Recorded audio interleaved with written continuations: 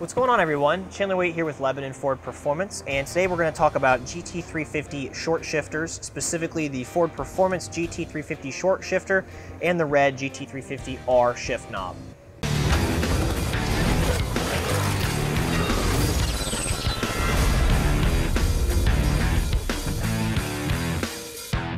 Those of you who have the GT350 already know that it comes with an upgraded transmission straight from Ford. Now, a lot of people still like the short throw shifters. They like that notchiness. They want it to be really short and direct, and in my opinion, it feels a little bit more engaging than the factory shifter.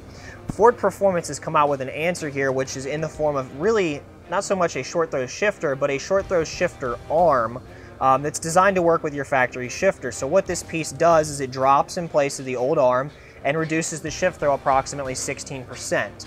It's fairly easy to install. It usually takes probably just a couple of hours. Basically what you do is you have to remove the old arm, you slide the old hardware off, put the new hardware on, you have a new reverse lockout bushing which will fit over the arm and will grab onto the shifter boot.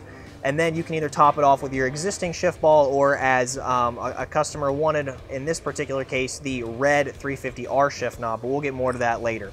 The install kit comes with everything that you need, including the new pins, a new nut, some thread lock to make sure that nothing backs out, and some grease. The grease being very important. For those of you who have aftermarket shifters in your GTs and some of your other cars, you may notice that they tend to let in a lot of noise. They tend to be kind of clicky and clunky. Ford Performance does their best to alleviate that by including a specific Motorcraft lubricant that you will use to lubricate pretty much every part on here.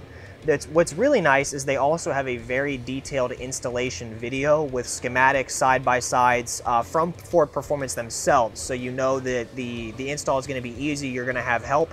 I'll make sure that I link those in the blog post as well as the video so you can check it out. Again, key takeoffs on this: fairly easy to install, reuses the majority of your factory hardware.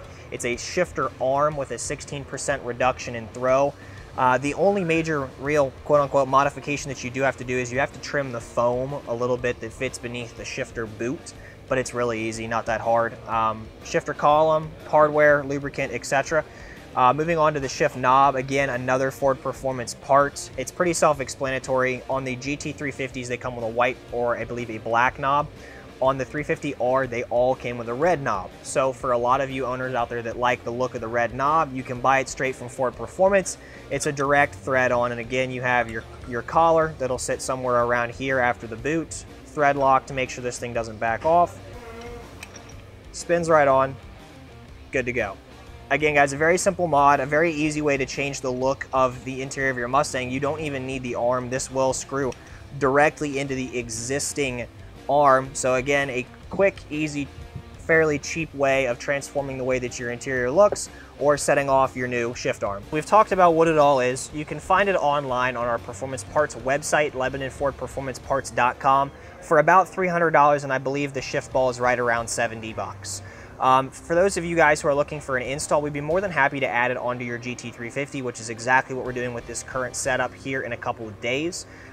For more information on that, visit us at LebanonFordPerformance.com or give us a call. Lastly, if there's a particular product that you guys want us to review, make sure you drop it in the comments below, and as long as we have it in stock, we'll definitely shoot a video on it. Alright guys, so that's going to wrap up today's episode. Thank you so much for watching. We've done a lot of these videos and we're going to do a lot more, so make sure if you like the video, you hit that like button, hit the subscribe, and tap the bell notification so that way you get updates. Feel free to comment below if you guys want to see product reviews on specific videos, and if you want to see the video that we did before this, click somewhere over one of my shoulders. Hannah's going to drop a link. Thanks so much for watching, and we'll see you on the next episode.